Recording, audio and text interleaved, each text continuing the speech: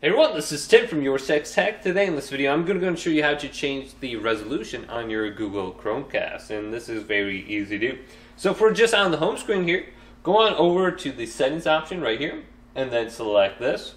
Now go on down under this list until we get to display and sound. Simply go to the right, go to display, then resolution. Now under here you do have various different options and you can change the hertz as well. So this is 60 hertz. Now if you're getting like some screen flickering or issues, you could drop that down to like 50 hertz, or you could try a different one like 24, 25, 30, or even 50. So scroll on through this list until you get to a resolution that's appropriate for your setup. So then you can go on back and you can make the text a little bit bigger too. So if you are having difficulty reading the text, you can make it a little bit larger too. So if we go to large or the largest, then here we have dynamic range and color format.